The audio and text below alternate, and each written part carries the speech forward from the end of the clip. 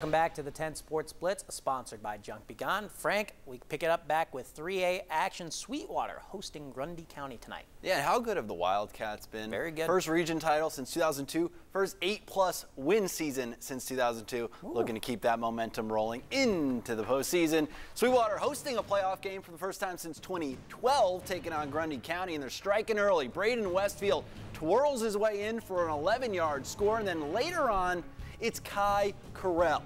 He's taking the handoff. He's bouncing it outside. And this man, Karthik, is gone. Sweetwater swats the Yellow Jackets to cruise out of that first round, 35-6. Next up for the Wildcats, McMinn Central. Ooh,